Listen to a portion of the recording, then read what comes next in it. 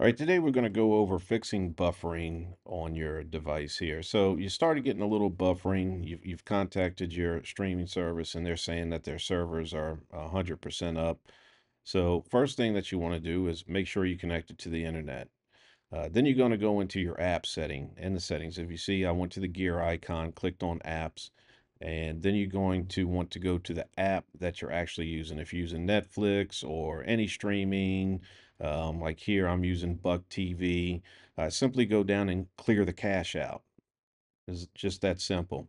I'll actually go through I'll go through another app. I'll go to the My Soy app and clear the cache. And you do it from the app settings in the settings menu. Don't hit clear data. If you hit clear data, it'll erase all your username and password out. You could hit clear data, but just know that you'll have to enter the username and password again if you do. So clear out the cache. The next thing you're going to want to do is run a speed test. I'm just going to go ahead and add the speed test into the main menu real quick.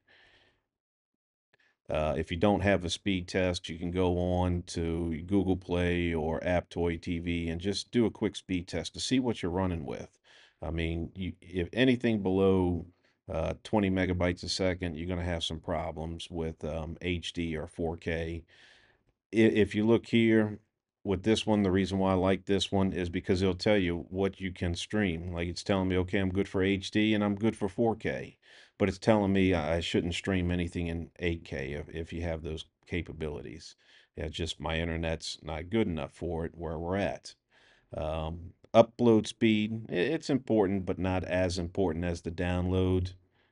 But as you can see, the upload speed is pretty decent as well. This isn't great speeds.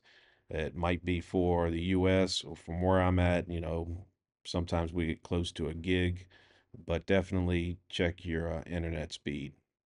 Make sure it's over 20 megabytes a second and do it from the app like I just did, or do it from the device. Don't do it from your phone unless you're watching a streaming service from the phone. Once you're done with that, I would reset your router. Literally unplug your device from the outlet. Unplug the device and unplug your router. Let it sit for 30 to 40 seconds to a minute, sometimes a couple minutes, and then plug everything back in. I've also downloaded a cleanup app, as you just saw right there, and it basically kills a lot of the apps that are running in the background and cleans some of the cache that is on the system itself. And that's basically it. That should clear up about 90% of your buffering problems. If it doesn't, you can always send us an email and you can check some other stuff. So there's some other guides out there, maybe a video another day, you know, depending on your device. If you're using an older device, that could be some problems as well. But definitely the first things you want to do is go ahead and clear out the cache and reset your router and device.